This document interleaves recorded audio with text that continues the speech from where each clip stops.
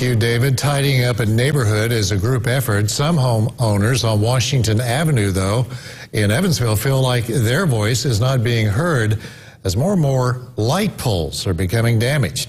Eyewitness News' Amelia Young is live there now and spoke with neighbors about the problem. Amelia? You may not notice it at first glance driving down Washington Avenue, but for folks who live here, it's becoming an eyesore. Several damaged light poles line the streets, just like this one. It was hit just a few weeks ago and is now starting to tip over. And neighbors here are becoming concerned for other safety.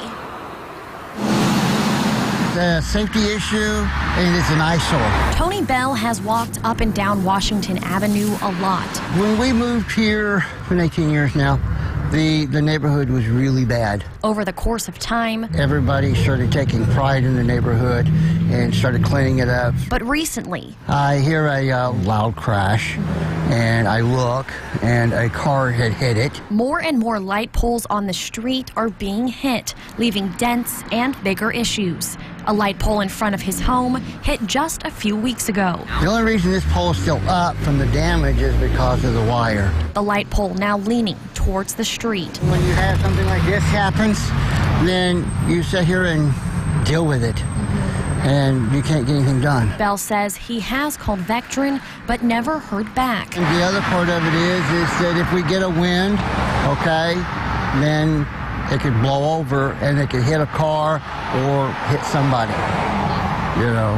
And that's the biggest issue is that it is unsafe. He's done a lot over the past 2 decades to keep the area clean and hopes this isn't the start to the neighborhood reverting back to old ways. We got a long ways to go, but everybody has to get involved.